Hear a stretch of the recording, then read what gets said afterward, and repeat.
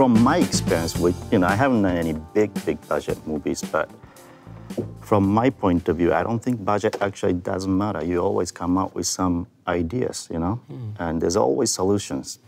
You can make Spotlight with $1, That limitation is the one that took us to Toronto. Limitation is the one that took us to a certain format, the way that we shoot. And I think that's also the relationship, right? Our art is not just we can do anything. I don't say compromise, but it's more about you gotta come up with your ideas, You have to force yourself to the point that you come up with something original. You always strive higher too. Yeah. I think you always want to make it better. Whatever budget, I assume, you want to always step it up. When you're working with a star like Johnny Depp, how do you do things differently? What I did pretty much was, lit the set as a space. And we didn't even particularly bring in diffusion because it's Johnny.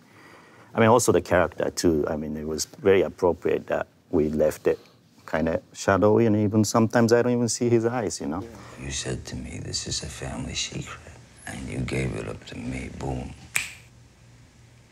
Don't look to John, because he's not gonna help you. You spill the secret family recipe today, maybe you spill about me tomorrow. Is that something maybe that's a possibility? I was just saying. You were just saying. Just saying gets people sent to Allenwood. Just saying could get you buried real quick. We had great actors, and then really it was a great position to be by the camera, to witness the great performance. What's the biggest mistake you've made? I don't know, it feels like every day is a mistake anyway on set. Like everybody says, I think mistake's a good thing, I try to always feed off the mistake, feed myself of the mistakes. So every movie that I shot, if I watch it, I go like, oh, here, But then I kind of decided to make me believe in a way that that's the way I felt about the story in that point of my story, of my life. So if I shoot the same movie, the same script now that I shot 5 years ago, probably different. So I don't see it as a mistake. It was me doing that in that particular time of my life. Now I enjoy the thinking of that way. This morning, now, later today, it's probably different.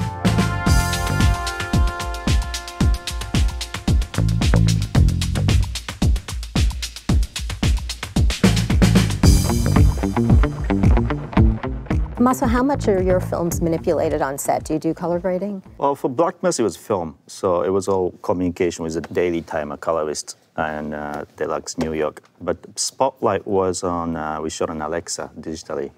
And yes, we had DIT on set, but what I told DIT is you can do anything you want, just don't send that to lab. Just send the data to the lab, that's it. Don't send your metadata or anything. Because then I had a colorist at the lab, at the Toronto Deluxe, and then we made sure that he has the luck from my DI colorists also. And that's the triangle of me and DI colorists, the final colorist, and then the daily colorist. So we're always in the communication. Beyond having a great director, Masa, what is the greatest challenge for you of being a cinematographer? What's the toughest part of it?